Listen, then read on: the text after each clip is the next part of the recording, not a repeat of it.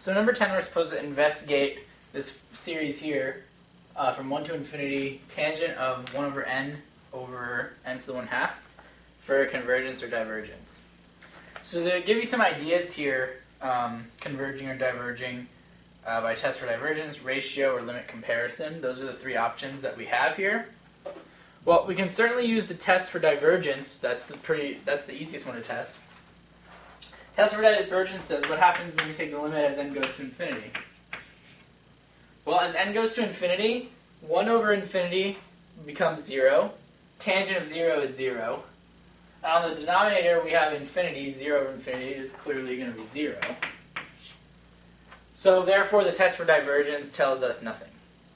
Because remember, all that test for divergence says is that if it's not 0, it diverges. Well, we have 0, so that could be either way. So that gets rid of A and B. The ratio test, you can probably tell just from what this looks like that that's not going to help you here. I'm not going to go through it and show that, but the ratio test definitely is not going to do anything for us for this problem. Remember, ratio test you generally want to use when you have exponents, exponential functions, and factorial functions. So lastly, we have limit comparison test, and we need to show whether it converges or diverges. So the tough part about this is going to be deciding what do we compare this to. And this is where it's going to take a little bit of creativity. But what you should kind of be aware of is that we have trig identities that you might not remember from back in Calc 1 that are going to be useful on a few problems in this course. So recall that we have this identity.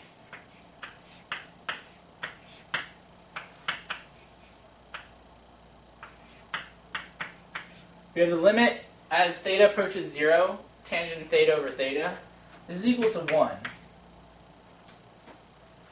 And this is going to kind of help us decide what we're going to choose for our comparison.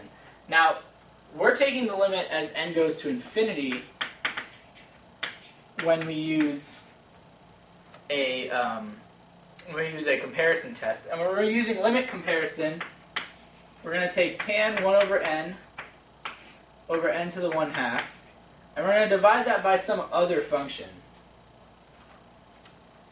So what you can see here is that if n is going to infinity, this inside of the tangent is going to 0, and that's exactly what we need here. So this identity says that if we have the exact same thing that we're taking the tangent of, as long as it's going to 0, which it is, we can cancel that out and it will become 1. So we want the numerator of what we have down here to be 1 over n, because that will create the fraction tan 1 over n over 1 over n, which by this identity is just going to be 1.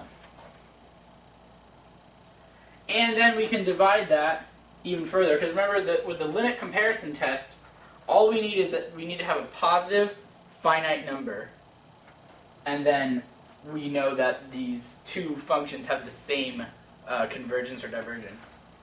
We want to divide that by n to the 1/2 also, so therefore the n to the 1/2s cancel out. So let me rearrange this to show you how this works just real quickly. So if you want to multiply by the reciprocal of this instead, so what we're going to get is tan 1 over n to the 1/2 times n to the 1/2 over 1 over n. Keep in mind, I specifically did not combine this one because I want to make this identity more clear. So your n to the 1/2s cancel like you would expect here. We're dividing n to the 1/2 on both the top and the bottom. And lastly, here we have tan of 1 over n over 1 over n. As n goes to infinity, this is exactly this limit, so those end up giving you 1. Since this 1 is a positive finite number and we use the limit comparison test, that means our function here has the same convergence of this function. So let's just figure out what this one is. 1 over n to the 1/2 is just 1 over n to the 3/2, because really this n is on this denominator.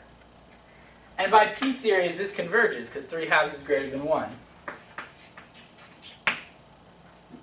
So since we compared our series to one that we know converges, And by the limit comparison test, we got a positive finite number. That tells us that our function has the same convergence or divergence, which in this case is convergence. So therefore, this series converges by the limit comparison test, which on your test there is answer choice D.